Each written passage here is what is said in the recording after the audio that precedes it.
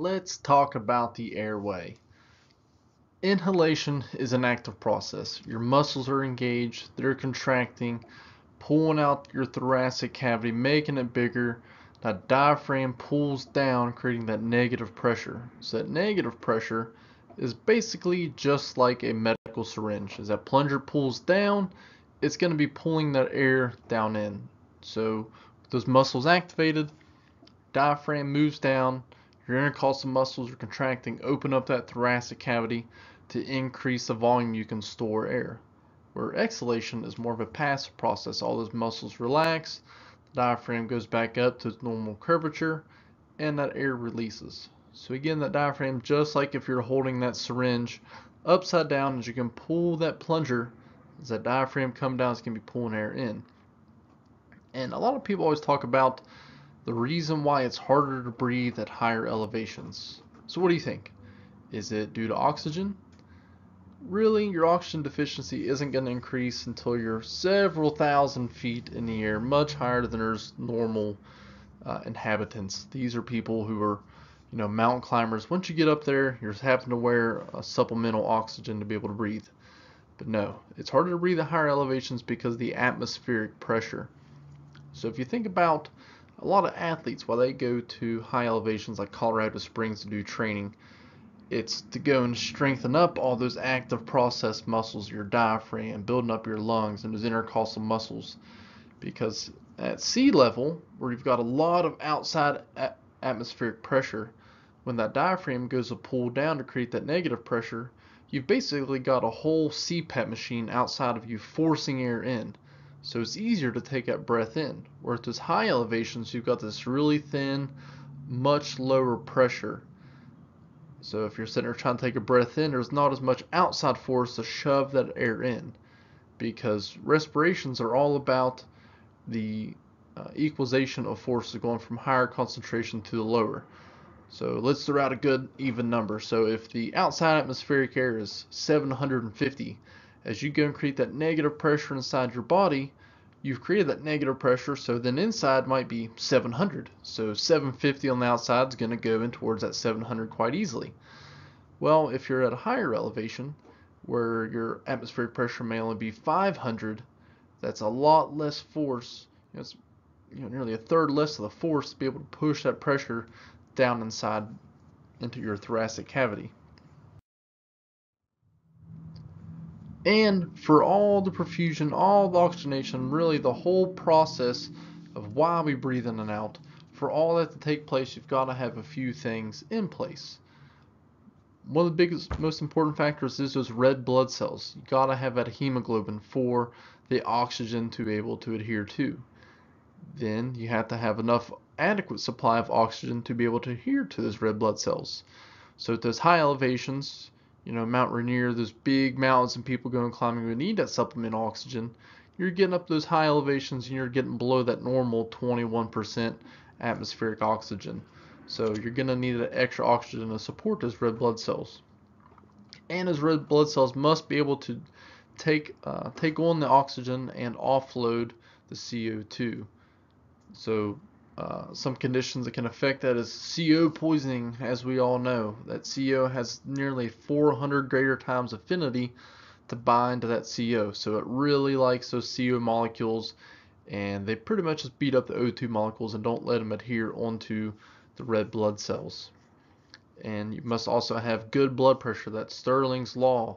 The force going in is the force going out. So if you don't have good systemic volume or good pressure, it's not going to be able to circulate those cells. So you can breathe fast, and there'll be a bunch of oxygen in those lungs waiting for the blood cells to come through, because there's bad blood pressure, bad perfusion to circulate all this stuff into the alveoli. At the alveoli, you've got a couple different forms of respiration. Externally, you've got the gas exchange between the alveoli and the blood, whereas internal is the gas exchange between the blood and the cells. The way I always like to describe it is that alveoli is just kind of like a boat dock. So as the oxygen comes into that boat dock, it's waiting for the boat to come in. So here comes in the barge hauling a bunch of CO2. That's the waste products of all the perfusion that just happened. So CO2 comes in, It dumps off a CO2, O2 hops on the barge, and it makes another round to do its deliveries. And we've always been told that the alveoli are these grape-like sac clusters. So in my younger days, which wasn't too long ago, I always thought that those grape-like sac clusters were actually like the size of grapes. But on average, the adult body has approximately 300 million alveoli. So these are microscopic things happening here. With your respirations, there's two forms of respiration called, one is aerobic respiration, the other anaerobic respiration. Big difference between the two is whether there is presence of oxygen or not. So with aerobic respiration, oxygen is present. You have a good adequate supply of oxygen. So with your oxygen, good levels of glucose, the Krebs cycle goes to work and produces high levels of ATP. So ATP is what our body needs for its main source of energy. So with that ATP, normal Krebs cycle, lots of energy production, how we should all be functioning. And without that, with that, there's going to be just a little bit of waste of CO2 and water. So, we exhale out the CO2 and then we urinate out the water. So thinking about that, if you have a patient who's hypoxic, are they going to have much levels of energy? Or you got that hypoglycemic patient. So you take out any one of those factors in Krebs cycle, they're not going to produce that ATP. Now with anaerobic respiration, oxygen is not present, or there's just not efficient amount of oxygen. A lot less energy, so the body's going out looking for sources of energy where it doesn't have that oxygen to metabolize everything. So it's out looking and searching out and just causing mayhem within the body. So it's going to produce a lot of lactic acid, making that body very acidotic. We all love the Waterboy movies. Hopefully everybody watching this has seen the Waterboy. If not, a couple slides in here may not make any sense. So water really loves CO2, and they just kind of like to hang out together. So in aerobic respiration, as you see at the top up here, you're gonna have all the chemistry stuff laid out there. So you're not expecting all this. This just kind of breaks down really what's going on. So in aerobic respiration, with the presence of oxygen, of course, you've got glucose and oxygen. That's your Krebs cycle, equals CO2 and water and energy, that energy being your ATP. So up the top there just kind of explains the chemical process of that. So now let's say in poor ventilation, there's going to be an increase of CO2. So with the increase of CO2, where it will bind to that water that's being produced, it forms carbonic acid. So when that carbonic acid forms, it's going to drop one of the H's to form bicarbonate. So when it drops that H, when the H goes down, that increases your acidity. So that H dropping, sliding down to the acidic side of the scale. So that poor ventilation is going to be respiratory acidosis. Kind of the other thing, if you got low CO2, it's going to do quite the opposite and be respiratory alkalosis. The medulla, located in your brainstem, neurologically controls all your needs for baseline ventilation. The medulla is also known as the medulla oblongata. Your primary means of regulation of breathing, the main sensor that sends that signal to medulla oblongata of how to breathe, are coming from chemoreceptors in our body. So from central and peripheral receptors. Their main job is to measure the amounts of CO2 in the body. Whereas a lot of people think your primary means of wanting to breathe is from oxygen, it's actually depending on the levels of carbon dioxide within your body. So it's measuring out that pH level that's within your blood. So it's trying to preserve out that acid-base balance. So if you even think about your DKA patients who are acidotic, they're hyperventilating because they're trying to maintain and balance out their pH balance. And again, our secondary drive for regulation breathing is from hypoxia, or the levels of oxygen. With the respirations and ventilations, there are some really important terms and concepts that need to be understood. First is tidal volume. Tidal volume is the amount of air that's taken in one breath. So depending on which research you read, which book, whatever, your average tidal volume is about 750 for the average size adult. But the anatomic dead space, what that is all the parts of your pulmonary system from your nose to your bronchioles that aren't doing anything about respiration. So they're not doing anything with gas exchanges. So there's just air going into those hallways and they're not really doing anything except just occupying the space. And that all kind of ties into the Bohr equation. So basically what the Bohr equation means is if you don't have, it's the difference between your tidal volume and the anatomic dead space. So if your anatomic dead space is greater than a tidal volume, there's no air getting to your alveoli. So it's just that direct effect that you gotta have a good level of tidal volume to overcome and to be greater than anatomic dead space. So the difference between your tidal volume and your anatomic dead space is how much volume actually gets into your alveoli for gas exchange and cellular respiration. So that tidal volume has a great effect on that. So think about if you're trying to ventilate that patient and you're not getting them appropriate amounts of ventilation. That air, you may not provide them enough volume to get to their alveoli or perfuse or oxygenate all their alveoli. And with physiological dead space, that's pretty much just all your anatomic dead space and the space where it's getting ventilated but poorly perfused. So there's that VQ mismatch, that ventilation perfusion mismatch. So what kind of example do you think that would be? Possibly like a pulmonary embolism, to where there's ventilation going on, but there's just no perfusion getting to where it needs to be. Moving on, more stuff related to that tidal volume. So this is all information that's coming out of a lot of research, and this is kind of what a lot of respiratory therapists and stuff, this is what they use to calculate tidal volume. So we're taking those patients on a vent. This is basically what they're setting all their numbers at. Your tidal volume multiplied by ideal body weight in kilos is 6 to 8 milliliters times your ideal body weight. The 6 to 7 range, that's for people who may suffer or have a risk of a pulmonary disease, or COPD patients, or somebody who could be very susceptible to developing ARDS. The higher end of that, your 8 milliliters per kilo, that's non-ARDS or generally healthy patients. A lot of research has shown to where anything over 8 significantly increases risk of mortality and trauma. So there was a lot of clinical studies even putting people up as high as 12 milliliters per kilo, and the mortality was just, significantly increased.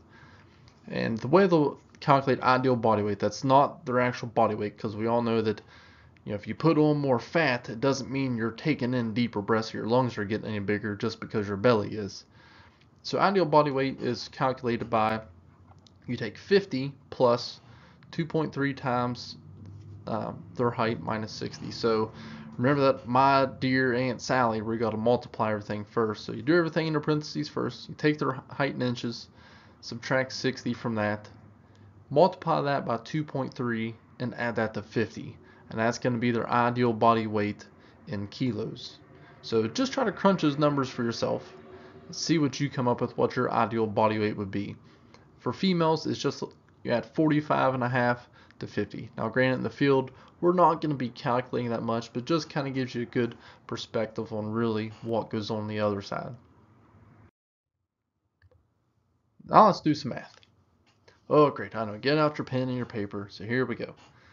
So let's calculate your tidal volume for a patient who's 220 pounds, and that is their ideal body weight. Big old guy, 220 pounds, has no ARDS history or any kind of pulmonary risk.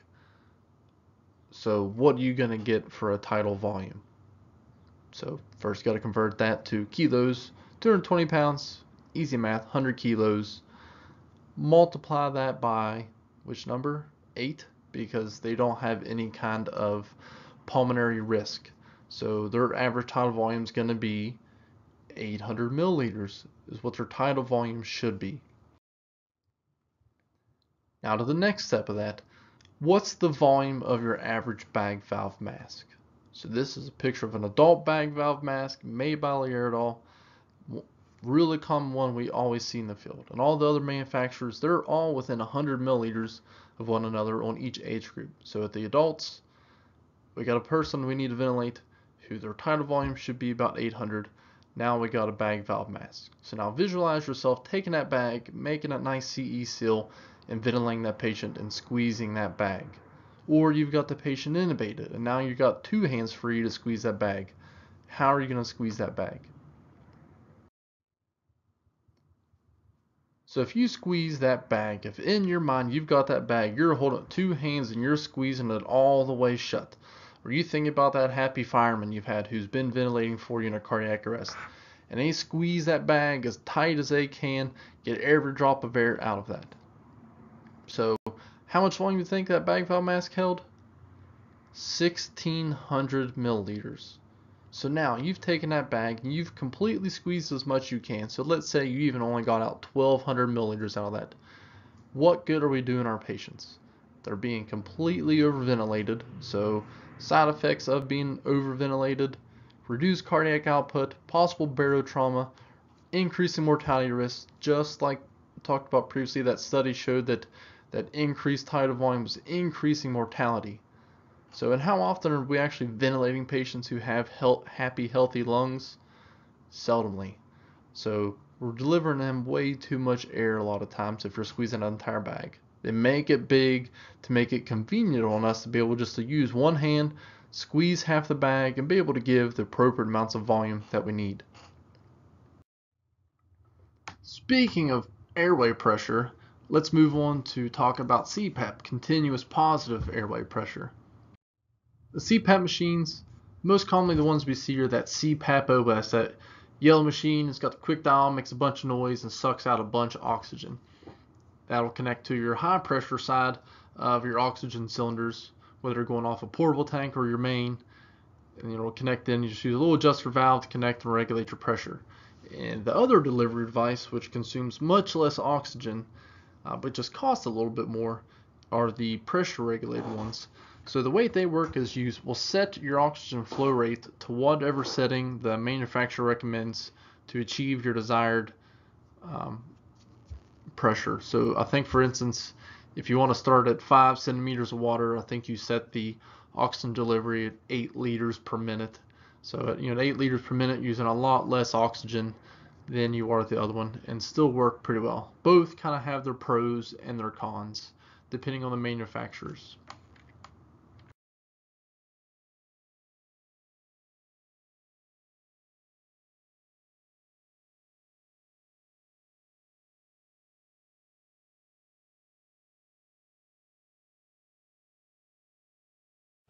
Hi, my name is Tom Cronin with Emergent Respiratory Products, and I'm here today to talk about the Portavent CPAP system. In your kit, you have your mask, your disposable circuit, and your drive unit. And part of this kit, if you circle the tube into the top of the bag around the mask, you make sure you keep the foam on the mask from being crushed, and it gives you a nice soft seal for the patient. This mask includes a nice 1/2 inch to 3/4 inch thick foam seal, which is very beneficial because most of your patients on your population base are going to be hypoxic, a little anxious, and you want to make sure you have as much of a comfortable seal as possible for them. The mask will be applied higher on the face so that you get a nice good seal right around, because you want to prevent leaks, because realize when you're creating CPAP for the patient, you're increasing pressure within the airway, and you want to make sure that you don't have leaks around the face. These face masks come in 3 different sizes. The medium, which comes with each circuit, fits about 80 to 90% of your patients. You have a smaller mask here, which works great on elderly patients and also some of your pediatrics.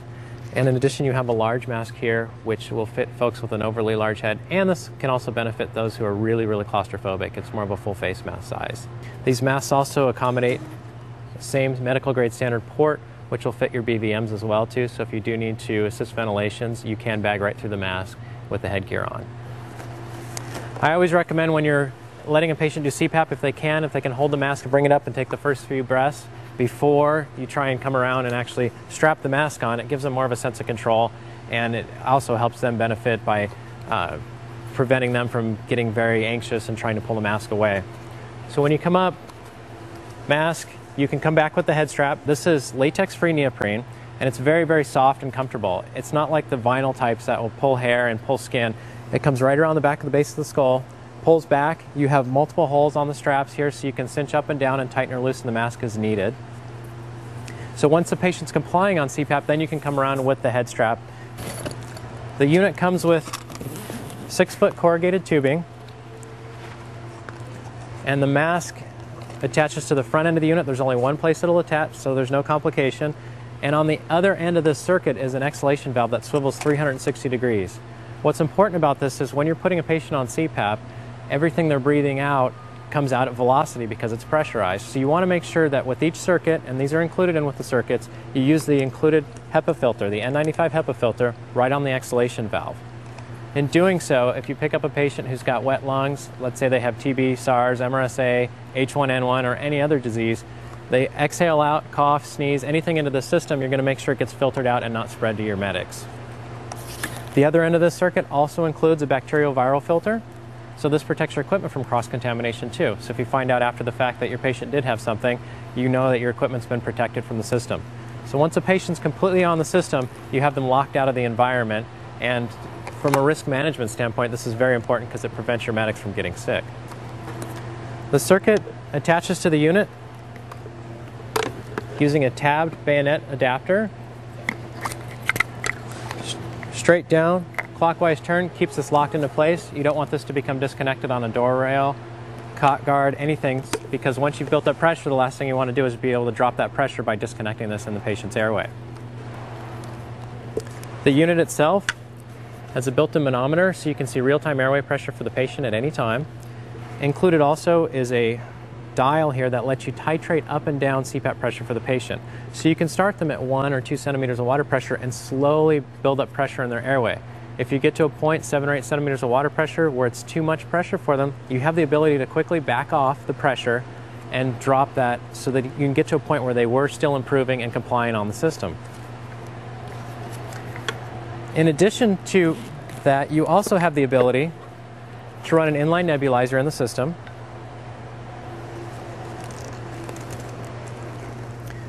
You can take a standard T-piece nebulizer, attach it in between the mask and the circuit, which gives you a very, very effective drive line for your albuterol.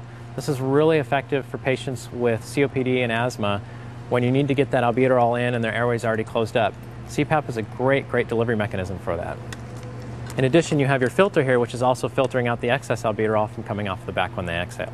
If you'd like to do end-tidal CO2 detection, you can either attach your sensor from your monitor on the exhalation valve here, right in between the HEPA filter and the exhalation valve, or you can also use nasal cannulas right underneath the line in the mask, right at the mouth and nose level as well too. The system is a demand-based CPAP system which only pulls oxygen off your cylinder on inhalation. The drive line is a 50 psi port off of your regulator, and we recommend using the Quick Connect system. You can either have an Omeda or a Chemtron, and what this does is give you the ability to quickly connect to your portable. You have your O2 pressure line here, and then when you get into the ambulance, you can disconnect, connect to the wall line in the ambulance, and then back on your portable to get into the ED. If you still have this quick connect, you can then quick connect onto the wall line in the ED so you have instant access to high pressure oxygen at all times. Because this is running off your high pressure disc port here, this still gives you the ability to run your Christmas tree barb here to run your albuterol nebulizer as well at the same time. As far as O2 consumption, since it's a demand-based system, it gives you the ability to deliver 100% FiO2 to the patient, and on a full D cylinder at 2000 psi, you're going to get anywhere from 20 to 35 minutes because it's gated to the respiratory rate and tidal volume of that patient. So always monitor your O2 consumption when you have this on a patient, and make sure when you get down to about 400 to 500 psi, you're looking for a new secondary oxygen source. A couple invisible features about this device. There's a built-in pop-off pressure release system in here. So if the regulator ever failed and it started pushing out 300 psi into the unit, it's not going to go into the patient's airway. It's going to blow off on the back using a built-in governor. This also has built-in anti-asphyxiation as well too. So if you do run out of oxygen, the patient's not going to asphyxiate on there. One of the other benefits of a demand-based CPAP system is that you can audibly hear the patient's respiratory rate through the system. So if the patient ever does stop breathing, the system's going to stop making noise, and you will understand and know that the patient stopped breathing and you need to move on to secondary methods. For more information, you can go to our website at www.eresp.com. Thank you very much.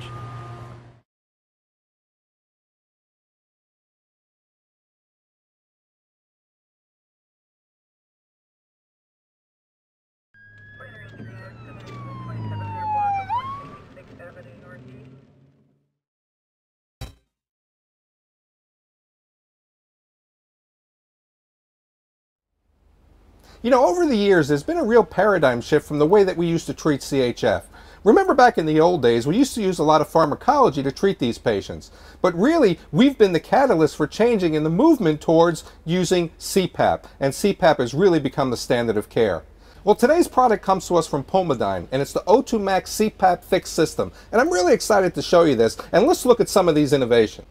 Let's look at some of the characteristics of this product. The first thing I'm going to show you is the mask, and I'm really excited about this mask. This is a hospital grade mask, and really it's kind of a floating system. And what I mean by that is it doesn't take a lot of pressure to sit against the patient. Now you have to remember, the patient is probably claustrophobic, they're having difficulty breathing, and we don't really want to put a lot of things onto their face. So this is going to sit very, very easily, and it's really going to be comfortable for them. And remember, when we utilize this, we should put it into a place where a regular set of reading glasses would be. Another great innovation that came from Pulmodyne was, if we take the head strap off, and we need to give some medication, we can now pivot the mask up that will allow us to give that oral medication without having to take the mask off and reset it for the patient's comfort. Now, we may have to give nebulized medication. Well, Pulmodyne thought of that as well, and you're going to have an adapter that comes in every single packet that will allow you to give nebulized medications. One of the things that I would recommend is just go ahead and take it off and put it on, just in case you're going to need to do it, you won't have to find it later. You know, the innovations just don't stop at the mask. Let me go ahead and show you the works of this system that's really incredible. First thing that you're going to notice is it comes with kind of our standard applicator that will allow us to hook up to the oxygen. And what's really great about this is if we take our regulator, we don't need to hook it into the Christmas tree. We can just hook it right into the 50 psi port, which will allow a free flow of oxygen. Think about it. Everything's going to plug and play, and now we've got medical devices that do it as well. One of the other great components is it comes with a 99.9% bacterial and viral filter mask. Now think about it. Whether we're in the hospitals, whether we're in the ICU, whether we're in the ambulance, is there MRSA or is there bacteria that can get into those patients' lungs? Well, at 99.9%, I can tell you that we're going to stop mostly everything that's coming into this system. Another great innovation is the tube comes with the opportunity to bring it out to 72 inches. And think about it, if we could set this comfortably on the patient without having to have all that weight on the patient's face, it's really going to be a benefit to them as well. If you don't need all 72 inches, don't worry about using it. Well, let's go ahead and talk about PEEP, because this device comes with it as well. One of the things that you'll notice is you're able to give 5, 7.5, or 10 centimeters of water pressure. This will allow us to keep those lungs inflated during exhalation. Maybe your protocols have a set PEEP. In my protocols, it's 5 centimeters of water pressure. Well, Pulmodyne thought about that as well. We can go ahead and pop this off, and when we order our stuff, we can say, go ahead and give me 5 centimeters of water pressure, and we'll have a fixed PEEP on there at all times, and we don't have to worry about adjusting. Now, one of the things that Pulmodyne thought of is, as we hook this system in, it allows us to get an FiO2 of 30%. But what happens if your protocols say give them 60% or 90% FiO2? Well, here's where the innovation of Pulmodyne came in, is we could actually pop this off, and now with the O2 Max Trio, it gives us the opportunity to get an increased FiO2. We could start at 30, and if we need to, we can go to 60, and then we could even go to 90. They really thought of everything when it comes to dealing with our patients with CHF. I believe the CPAP is one of the best devices we carry on the ambulance to deal with airway issues. Next, coolest, one of the best devices we have dealing with airway stuff and all real medical and trauma purposes is capnography. So for instance, how long do you think capnography's been around? So just take a second to ponder how long you've been seeing it in your research classes or this class or that or within your protocols. So Bob Page, kind of the father of capnography and EMS, wrote his first book and article on this in 1997. So that's kind of how long the thought of capnography and application of it's been in EMS. So you can see here a couple quotes from Father Bob Page himself. Entitled CO2 reading without a waveform is like a heart rate without an ECG recording. So yes, we have the ability now to do qualitative and quantitative. Qualitative being that waveform that you see, and the quantitative seeing that numerical value. Also, in Ray Fowler, pretty infamous doctor, did a lot of capnography things, says CO2 is the smoke from the flames of metabolism. Just kind of an analogy to understand how it really applies to the body. If you don't believe my personal thoughts on it, Here are some snippets that come out of all the American Heart Association standards of how important continuous waveform capnography is, and how it's reliable in confirming and monitoring tube placement, which, historically that's what a lot of people think. Well, we use it for cardiac arrest, and now all these other purposes are coming out and how useful it is in other purposes besides just confirming tube placement and for adequate manual ventilations. So there's other studies showing that it's just pretty close, or within just a couple points of being as close to ABG values on a large study that was done on a bunch of asthmatic patients. It showed that our qualitative and quantitative measurements we had were really, really close to what those ABGs show, which of course we all know those arterial blood gases, those ABGs, are the ultimate benchmark the hospitals do to evaluate their oxygenation and CO2 production and everything like that. Those colorimetric devices that we have on AMSs, just so everybody knows, those things are optional if you have capnography, and if you have that option, you need to take those colorimetric devices and just throw them in the trash. Just use capnography. Colorimetric devices are junk. Capnography is now the standard. And also one of the really, really good things for it is using it on evaluation of CPR. Granted, we can use it to assess ROS, if we get that sudden increase in end-tidal CO2, and we use it to measure evaluation of chest compressions and total CPR quality. So AHA recommends to have a minimum of 10 is your qualitative or quantitative measurement for what the minimum CO2 should be during CPR. So if you're seeing it any lower than that, the person pumping on the chest isn't doing a very good job, or if you have a mechanical CPR device, it's probably shifted off the xiphoid process and needs relocated. Or if it's just staying really low, that's another justification that it's beyond any kind of efforts that can be viable. So common field uses, we're going to use them on intubated patients that confirms tube placement. Granted, we can't go away from auscultating our patients still, but yes, we put that tube in, we get a good numerical value pop up on our monitor. That means the tube's in, we're getting some kind of CO2 return. But we still have to auscultate, because if we're going to intubate, a cardiac arrest patient, we got low numbers, it might be low because they've been down for a while, or it could be low because we've just right stem intubated them. So you still have that need to manually auscultate to make sure that you're in before the bifurcations are ventilating both lungs. And so we're going to use squares and numbers, that qualitative and quantitative measurements. Now, a note to know is with pediatrics, to confirm placement with them, since what kind of tubes we use on peds? Yeah, we're using cuffless tubes. So there's not as good of a seal in that little itty bitty ET tube we're using. So the qualitative and quantitative measurements on that can sometimes be skewed. So you can intubate a kid, get a CO2 number, and then it can go away, just because you don't have that good seal there and you got a small channel trying to capture all that CO2 volume. We also use it to ensure adequate ventilation. So the body measures CO2. CO2 is the main receptor or chemical that's measured to determine how well we breathe. So if the body measures the CO2 to evaluate itself, try to maintain itself, shouldn't we measure CO2 since we have that ability? We're using it on ventilating of the patient and how well we're going to ventilate the patient. We're using it to detect the patient's respiratory drive. So if we're assisting those ventilations and we can see their waveform up there, then we can kind of get in correspondence with their ventilations to assist the ventilations instead of fight against them. If we're giving those patients narcotics or they're on drips, keeping them sedated and they're not intubated, we can keep them on that thing to tell how well they're ventilating, making sure we're not decreasing the respiratory drive.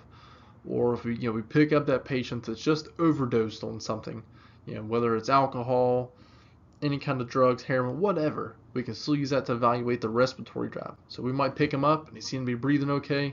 We get going down the road and that really rough riding ambulance that went out to the lowest bender, and we can't really tell if this 400-pound person's breathing or not because they got so much jiggle to him. Well, when you have them on capnography, you can see all that on the monitor to see if they're still breathing.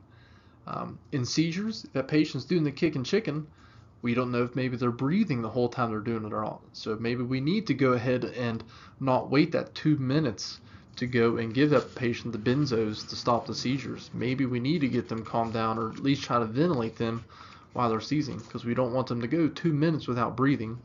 In CPR, we're using it to, as I said before, to ensure adequacy of the CPR, compressions and ventilations, and we're using it to evaluate return of spontaneous circulation. Another thing to note is capnography and pulse oximetry are not even in the same comparison bracket. So pulse oximetry, it just measures oxygenation only. So have you ever put a pulse ox on a patient that you have in cardiac arrest? Yeah, a lot of times if you're bagging them appropriately, got them intubated, they can have high levels of oxygen in their bloodstream.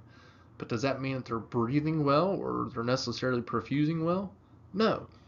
So capnography is way superior to pulse oximetry. Granted, to each its own. And that pulse ox can commonly be skewed by some measurements that we need to be using capnography for. For instance, that pulse ox can be skewed by, as we all know, poor nail beds and nail polish. So the trick is to turn that pulse ox sideways, remove the nail polish, or whatever. Hypoperfusion, if that patient's hyperperfusing and not getting blood to their fingertips into those capillary beds, that pulse ox isn't going to pick up right. If their fingers are really cold, they got hypothermia, they just have overall poor perfusion from being anemic or anything, those are things that can skew that pulse ox.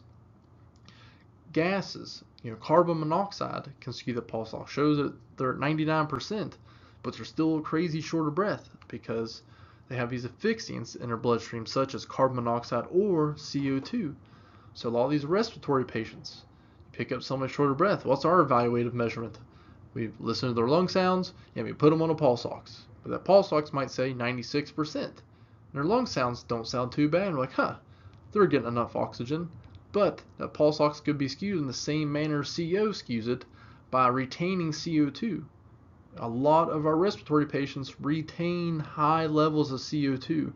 You can routinely have a patient very short of breath, minimal advantageous lung sounds, pulse ox reading within normal ranges, 94 to 99. They still just don't feel real good, still not breathing real well. Put them on a pulse ox, and now their end titles in the 60s, 70s, 80s, because we're retaining so much CO2. So then your little detective hat's on, like, oh, that's why their oxygen saturation looks good, because it's actually CO2 that pulse ox is picking up. So what capnography actually does, it's that partial pressure measurement of the CO2 at the end of expiration, because we exhale the CO2.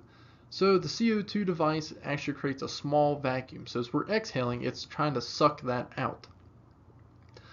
In the study I talked about before in 2005, the good numbers here to look at. Study in 2005. So think about the devices used to measure that in 2005. It's only gotten better. 39 asthmatics were within 1 millimeter mercury, and only 2 were outside that 1 to 5 range of what their ABGs showed as compared to what EMS capnography showed. So think about 2005. I don't even know what LifePak or Zoll's monitors were around then, but they're nowhere near comparison to what's around right now. Our normal capnography levels, 35 to 45 millimeters mercury. Hyper, of course, anything above that. Hypo, anything below that. The devices we use to measure capnography for a capnogram, you have the nasal cannula one. It can also, some of those will double as an oxygen delivery method. Just remember, if you're using it as oxygen delivery, oxygen depletes your CO2. So if you're going to use that to measure qualitative and quantitative, maybe turn that oxygen off for just a few seconds, as that CO2 readings are instantaneous. They're not time-weighted averages by any means. They are complete instantaneous readings. So if you put them on that nasal prong, the prong is going in their nose, and it got one that goes over their lips. So if they're a mouth breather, nose breather, it's still picking it up, and it'll evaluate all that. Then connect them to the oxygen and give them supplemental oxygen. When you do that, you'll generally see that CO2 range drop a little bit just from the washout of the oxygen. Then you have the ET cuffs that routinely go on our advanced airways, ET tube, King Airway, Combi tube, anything.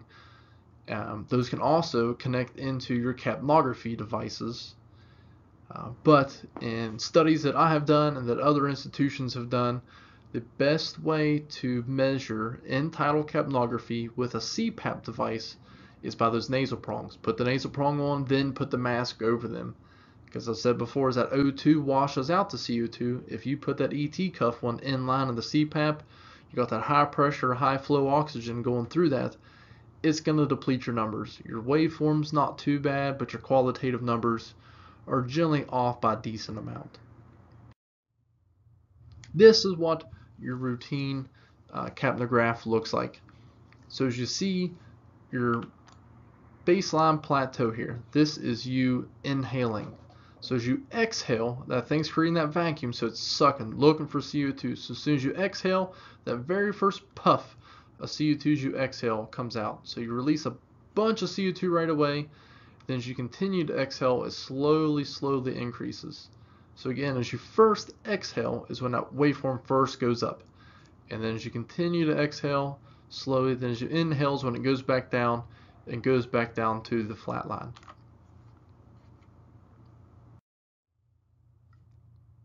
With your capnography, some reasons that you may see hypocapnia. Commonly, those hyperventilating patients are blowing off a lot of CO2. So you got that person having an anxiety attack, you put them on there and they're blowing off a bunch of CO2. So that can be found in some DKA patients, but generally they're still going to be within those normal ranges because they're so acidotic and they're retaining. They have a bunch of CO2 built up in them because they're so acidic. Cushing's reflex patients, they're hyperventilating because of that herniation, or improper manual ventilation. You're doing that. You got that happy fireman just going to town, squeezing on that bag, and are hyperventilating that patient, reducing their CO2. And as we know, when you hyperventilate, that CO2 blows off. When that CO2 blows off, your vasoconstrict. So as your CO2 levels go down, your vessel diameter goes down. Also, CHF, I have an asterisk there because in all the studies with CHF, there's no real good correlation in detecting issues with CHF with the use of capnography just yet. Hypoperfusion and shock, thinking about a Krebs cycle, you have oxygen plus glucose equal ATP. And what's a byproduct of ATP? CO2. So we can essentially measure energy production being put off by these patients. So if they are hypoperfusing, they're not going to have much energy production because that Stirling's law kicks into that too. If they're hypoperfusing, not much force to go in there to circulate all the metabolism stuff that Krebs desires to produce ATP. So if they're in shock or they have hypotension, one or another, they're hypoperfusing. If you hypoperfuse, your CO2 levels are going to go down. Pulmonary embolisms can be down because you're not getting that CO2 back into the alveoli to exhale them. That CO2 is going to be stuck in the bloodstream. So there is an example where that ABG is going to be off from our capnography because that CO2 staying in the bloodstream, we're not able to exhale it out. So you're going to see that CO2 being low. During CPR, most of the time in patients from cardiac arrest, they have very low ATP production, so not much CO2. Hypothermia, again, it's a form of shock and hypoperfusion, so there's a lack of metabolism and not much ATP produced, nor very much CO2. Some reasons for hypercapnia is bradypnea. If you hold your breath, your CO2 goes up. Just the opposite, if you hyperventilate, your CO2 goes down. If you're bradypneic, your CO2 is going to go, and of course that goes with apnea or complete ventilatory failure. You have that inability to blow off your CO2. And again, CHF. CHF can be a reason that your CO2 levels are high. It just depends on systemic wise really what's going on. The COPD patients, they're going to retain that CO2. So another good thing we can use that capnography for, that fear of reducing the hypoxic drive of patients. We can measure all that stuff on capnography. So if we're giving them those high levels of oxygen flow for long periods of time, we can be measuring to see if their ventilatory status is really changing. Acidosis, if the patient's acidotic, they're pH drops below 7.35, you're going to have those low levels of CO2. So think about those septic shock patients. If they're septic, their CO2 levels are going to be low. Also, you can have an oxyhemoglobin dissociation. You know, you got those anemic patients, everything else. You've just got reasons for poor perfusion, which again end up causing low CO2 when you don't have the ability for CO2 to bind and exhale out. Here's a good example of how ventilation and perfusion go hand in hand. Yeah, was it? All right, go.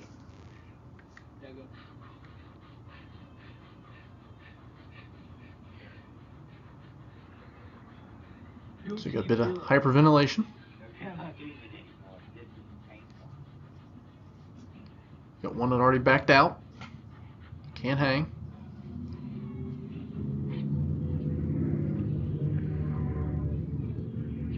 And here comes the lesson.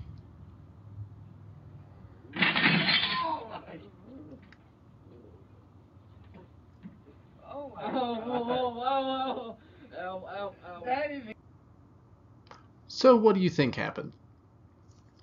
So knowing what we know about anatomy and pathophysiology, so this youngster, his respiratory rate went up. So when your respiratory rate goes up, you're hyperventilating, you're decreasing your CO2. So you're blowing off hot CO2, and that CO2 also controls your blood vessel size. So as he hyperventilated, respiratory went up, CO2 levels drop, and the blood vessel size decreases. So now the brain hypoperfuses and he went into sleepy timeout mode. And the opposite. If your respiratory rate goes down, your CO2 goes up and your vessel diameter goes up. So now think about some of those anxiety patients we've had that have hyperventilated. And what do their fingers do? Yeah, they get those carpal spasms where the fingers get all contoured and crunched in, and they get freaking out because they can't feel their fingers. Well, that's because they've hyperventilated and they have vasoconstricted, and now they've hyperperfused those muscles and they're spasming. Here's an example of a waveform to evaluate. See the toe here, so this is inhalation. Then you exhale. Short exhalation goes down. Long period before the next breath happens. And that wave gets just a little bit taller. Long wave and gets a little bit taller. And you see the respiratory rates, each pattern, it seems regular in between one another, but you can see the increase in those things, in your waveforms increasing. So your CO2 levels are increasing. So by the previous slide, we know that hypoventilation causes increase in CO2. So you can see this long drawn out period here. This patient is bradypneic and they are developing hypoventilation and hypercapnia. Here's another one to evaluate. So you have this plateau here. Same pretty regular, pretty regular, pretty regular. Same distance apart, same height. CO2 levels are the same.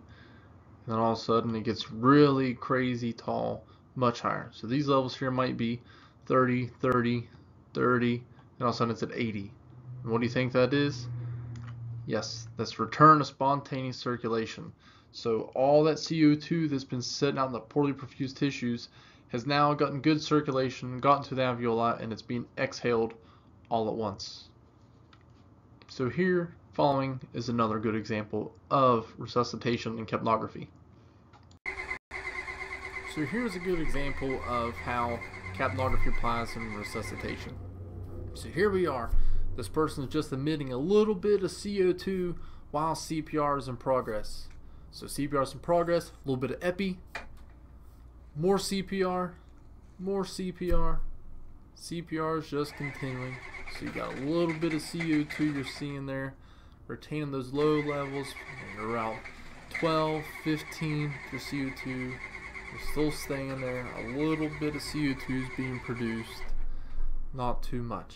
So you continue doing your compressions, keep evaluating qualitative measurements, keep giving them some more epi. So you get some more epi, or in this ether, a little bit of ether, some more CPR, keeping your checking your numbers, you're staying around 15 good high quality compressions. Then all of a sudden, bam! There's this high level of CO2 being produced, and now you check a pulse and your patient is alive. Another waveform to evaluate. So inhaling, the flat lines here, nothing going on. You exhale, but here that normal exhalation slow plateau we normally see goes downhill quite quick. So knowing that CO2 is suctioning, that is pulling in CO2, then all of a sudden it's got an absence of none there. What do you think is going on? In this instance, it means that there's a cuff leak. So in the same instance I talked about the pediatric cuffs not being able to make a good seal and not having good qualitative or quantitative measurements, the same thing here. So if you're ventilating that patient, you'll probably notice a resistance unless you're on a mechanical vent, but you would see the cuff leak that is not getting a good seal to create that vacuum to pull the appropriate levels of CO2 in. Continuing with the trend, another waveform to evaluate. So flatlined, nothing going on, then all of a sudden exhale, CO2 production, but it's coming out not fast like it should. It normally comes up pretty fast, then a plateau, but this is releasing really slow. There's not that sudden surge of CO2 being produced or being able to read. It's slow release of CO2 and then back down. So what do you think causes that? That's bronchoconstriction. That air's being trapped in, so as that CO2 is getting alveoli to be exhaled out, this bronchoconstriction is limiting the amount of exhalation volume that can occur, so that CO2 is being trapped. Similar to squeezing the stem of a balloon and having that squeaking sound, the air being trapped, coming out very slowly, is bronchoconstriction. Here are some more examples of different waveforms. So starting at the top here, that sudden loss of waveform could mean you've disconnected your ET tube, it's become dislodged, or your capno line has become plugged with something. You're decreasing CO2, developing these weird waveforms. Again, not a good seal, so you've probably got a cuff leak or you've blown the bulb in whatever tube you're using. Your CPR assessment, making sure you got good qualitative and quantitative measurements here. And again, AJ recommends to stay above 10 millimeters of mercury for adequate CPR. A sudden increase in CO2, again, that's resuscitation. That shark fin appearance of bronchoconstriction from asthma or COPD. Those long, drawn out, increasing in height waveforms is hypoventilation. Then the opposite, shorter, closer together, decreasing in size, hyperventilation. If you just see weird stuff all around, apnea, if you've got weird waveforms, then good plateaus, weird waveforms, probably that patient's being sedated, possibly trying to breathe over the tube, or just not having good respiratory drive. Now let's talk about some examples and some cases. So in case number one, you're responding to a patient who's had major bleeding from a traumatic injury, and now the bleeding is controlled. You've assessed them. The blood pressure is 78/40, respiratory rate is 28, 91% on room air, heart rate's 126 sinus tach, end tidal CO2 of 18. They're pale, cool, diaphoretic with an altered mental status, a GCS of 445. So what's your treatment and your differential diagnosis for this patient? Hopefully that treatment differential diagnosis is they are hypoperfusing, they need a large bore IV and fluid replacement. So you started that large bore IV, you've administered fluids, you got your handful, you're in transport to a trauma center, and you just haven't got time to get that blood pressure just yet. But all your instantaneous readings are telling you that you've got a respiratory rate of 22, because your capnography will tell you the respiratory rate. You have a pulse ox reading of 96%. Their heart rate has come down to 106, and their end tidal has increased to 30. Do you think your treatment's working?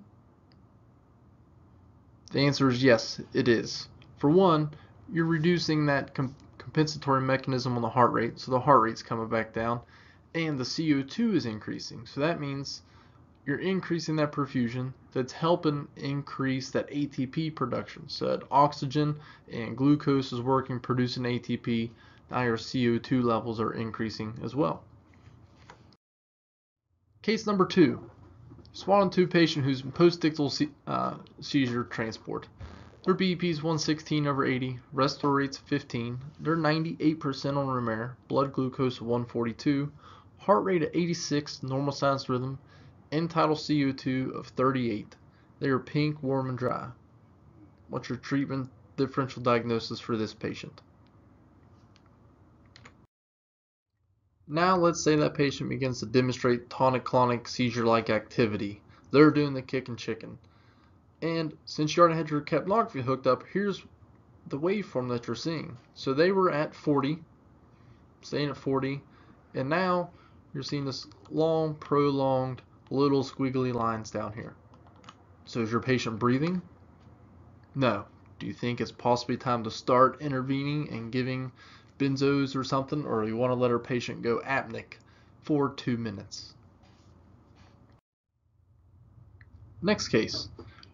You got a patient who has a traumatic brain injury from a fall. They've got an altered GCS at 224, hypertensive at 210/128, respiratory varies 12 to 30. They're having ataxic Shane-Stokes respirations, 95% room air, blood glucose is 102, heart rate sinus Brady at 48, their end tidal is 45. What's your treatment and differential diagnosis on this patient?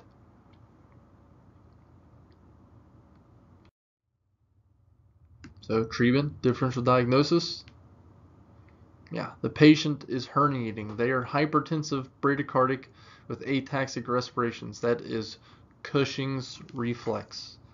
So with that Cushing's reflex, signs of herniation, how do we want to treat that patient? Yes, we control the airway. If there are signs of impending central nervous herniation, increased BP, bradycardia, decreased GCS, dilation of pupils, paralysis, decerebral or decortical posturing, ventilate the patient 12 to 20 breaths per minute, maintain an end-tidal CO2 at 30 millimeters of mercury. This is pulled straight out of the West Virginia protocols, which is verbatim of what PHTLS says. So we need to monitor capnography in trauma patients as well. Next case. You have an adult who's experiencing difficulty in breathing. They've got a history of COPD and CHF. Have a GCS of 456, blood pressure is 142/96, respiratory rate slightly labored at 25, 90% on room air, blood glucose of 102, heart rate is 66, end tidal CO2 of 45. Their lungs are shallow and diminished. What's your treatment, differential diagnosis for this patient?